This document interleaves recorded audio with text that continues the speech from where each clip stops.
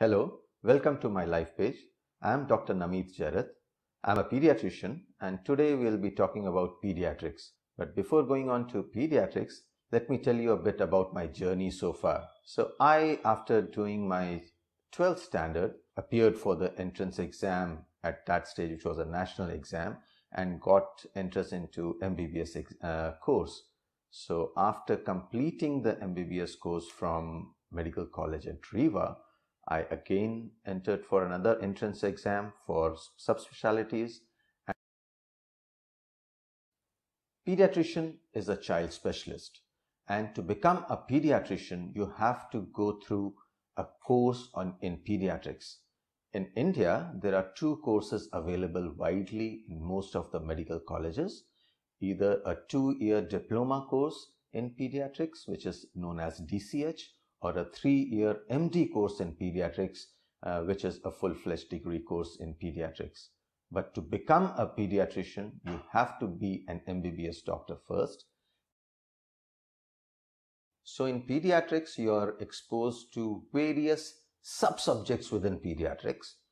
You learn about growth and development of children, which is assessing and evaluating children depending on their age-appropriate growths. So children don't come in fixed sizes or fixed ages. So because they are not in fixed sizes, fixed ages, that is a continuum of growth. Some children might be normal. Some parents might be concerned about the children's growth. And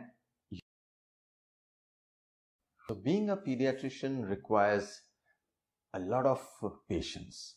You need some special skills. You have to be patient enough to listen to the parents. The best thing about working with children is that you're working with very pure souls. They have no hatred against anyone. They enjoy and express things just as they feel. So I think that is the most important part of being a pediatrician and treating children. You enjoy working with children. Is lots and lots of hard work. So during your training as pediatrician, you work very hard. When you are trained as a pediatrician, you continue to work very hard because parents entrust their little lives in your hands and you cannot just play with that. So you have to be sincere to yourself and to your patients, and this requires a good amount of commitment and hard work on your part. As a pediatric intensivist or a pediatric critical care specialist, my day starts early in the morning, and we start our rounds in the pediatric intensive care unit, which involves a team of doctors. We go through all the children who are admitted in the critical care unit, one after the other, discuss all the aspects of the child's condition and make plans as for the management of the child. So this team of doctors goes diligently over the minutest details about the child.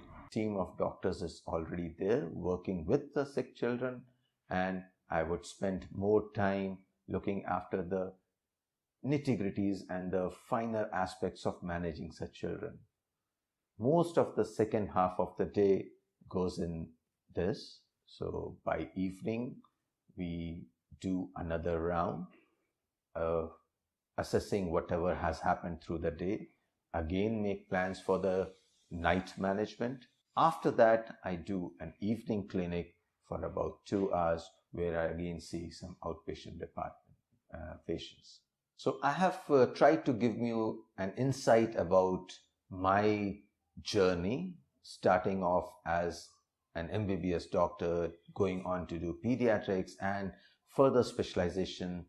I have given you an insight about what all do you learn during pediatrics, what to expect to learn during pediatric training. I hope you find this useful. I hope this answers some of your queries that you might have about being a pediatrician or being a critical care specialist pediatrician.